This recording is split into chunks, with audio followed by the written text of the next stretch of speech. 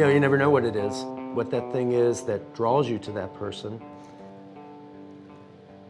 But you just let it happen, you know, and it seems odd, but you know, it's almost like going out there and letting yourself fall in love a little bit every day, letting yourself be seduced a little bit every day.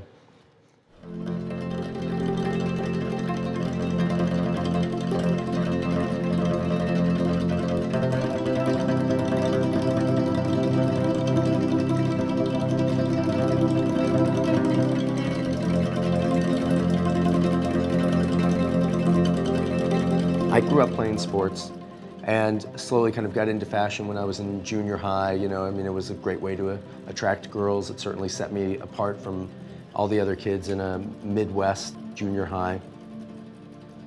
Growing up looking at magazines from 7th grade until, you know, now, without specifically trying to, I think you just pick up a visual dialogue, a visual understanding, and so it wasn't really the technical aspect of photography, but how it communicated to me, how it created certain curiosities to a kid in the Midwest who would look at Vogue or look at GQ and think, wow, that is really a different world.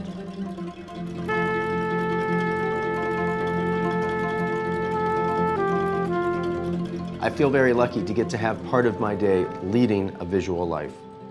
It takes X amount of time every day just to make the blog work, just to get everything going and get all the business of it done. But then the real joy of it is having those 4 or 5 hours a day to go out and just be in the world that you're in, see it, keep your eyes open, and really relate to what you're seeing, react to what you're seeing.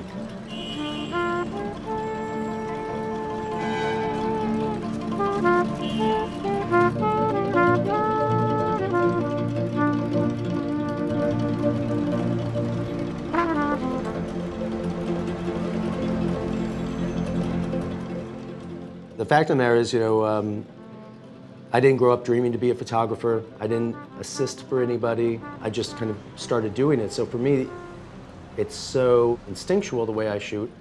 The way I do it is just the way I do it. Excuse me, sorry. Do you mind if I just do a fast photograph? Are you just standing just like that? What's it for? I do a site called the Sartorialist. Oh.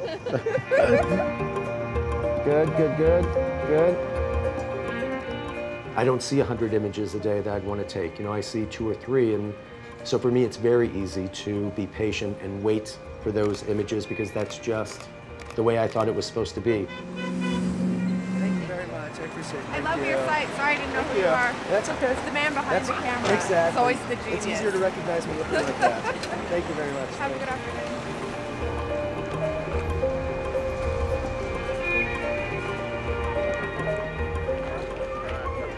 My lack of knowledge in the beginning really helped and really just made me refine what little I knew to make it work. And you know, I think if you ask any other person that does a creative thing, you know, they probably go to school and learn all these different things, and then as they get better, it just narrows and narrows. You could ask most chefs, they would need 5 ingredients, 1 pan, and a stick of butter, and they can make the best meal you've ever had. And I think that's really where most photographers would like to get to, is not to have all that other stuff, but be able to create the most beautiful image they can in the most simple way that they can. Right there, stand really straight like this. When I look at something, I don't really think, you know, is that fashionable enough? You know, is that of the moment enough? I'm just reacting.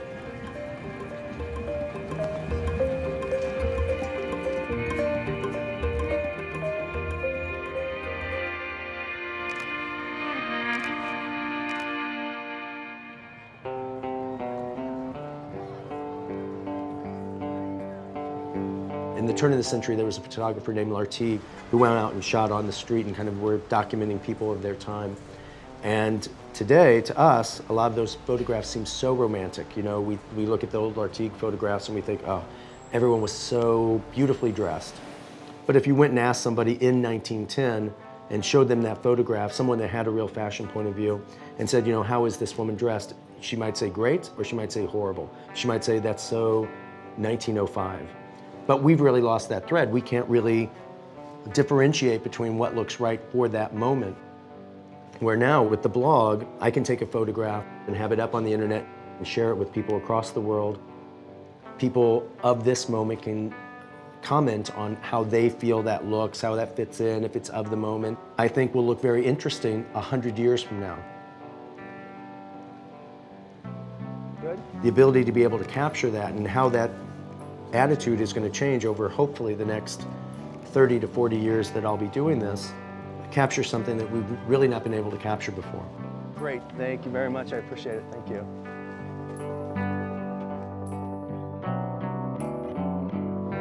You know, because the internet is the world shrinking, are we all coming too homogenized?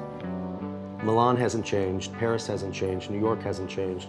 So I don't think it's really homogenized anything, but I do think it's given us what I like to call a digital park bench. So many people you meet say, oh, I love to just go people watch, just go sit in the park and watch people. And before you were really limited to the people you could see right there in front of you at your park. Now you can go on the internet and look at a blog like mine or other blogs that are based somewhere else. Really, the whole world's open to you now.